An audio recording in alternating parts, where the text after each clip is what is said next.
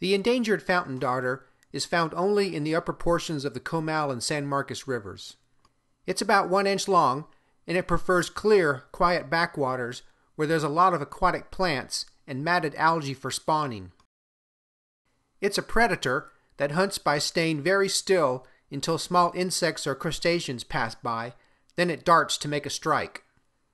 During the drought of the 1950s, the fountain darter was completely eliminated from the Comal River, so the river was restocked with darters taken from the San Marcos River. Today, both rivers contain perhaps 200,000 individuals. Threats to the darter include low spring flows, destruction of aquatic vegetation, and disturbance of the algae mats that it needs to reproduce. Preserving the fountain darter in its natural habitat will require the cooperation of all state and local agencies that manage water and land uses in the region.